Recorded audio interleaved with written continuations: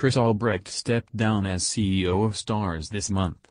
What does this mean for the future of Outlander? February started with some surprising news that STARZ CEO Chris Albrecht was stepping down.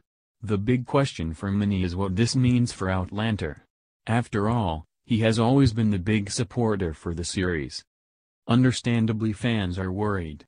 When there's a change at the top, it can mean a lot of change within the middle. For a network or a cable company, it can mean a change to the shows that get renewed. With the cancellation of Counterpart, it's not surprising that some fans are worried about the fate for our favorite series. Right now, there isn't a major worry for Claire and Jamie.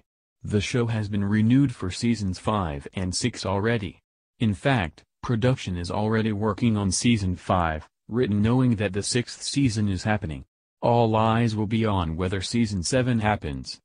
It's all about the viewing figures. Whether Albrecht was CEO or not, the future of Outlander would rely on the numbers. We don't get to know STARZ's subscriber figures and the number of those subscribers watching the series. All we get to see is the number of people watching the series live through the Nielsen figures. Outlander Season 4's live figures were down from the 3rd season, but they were still good for STARZ overall. What we don't know is what the actual subscriber viewers were like, but there are certainly plenty of people watching through the app. The downside is the ratings tend to drop each season. If Claire and Jamie continue with this pattern, then we could find the show is in danger in the future. Eyes will be on how the 5th and 6th seasons hold up in terms of subscriber viewers and live viewers. STARZ may have higher expectations.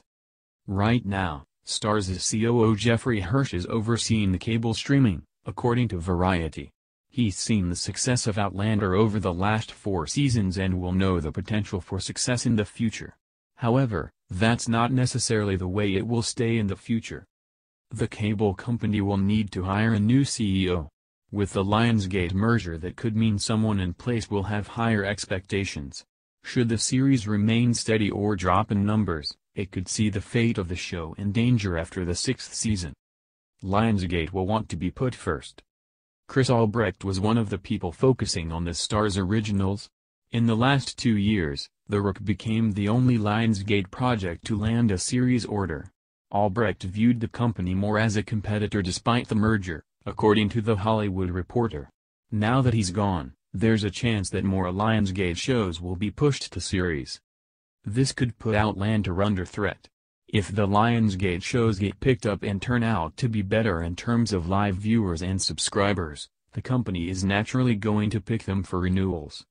Mixed with the loss of Terry Dressbach as the costume designer and seeing Ron Moore taking a step back from show running, Chris Albrecht's departure as STARZ CEO is certainly disappointing.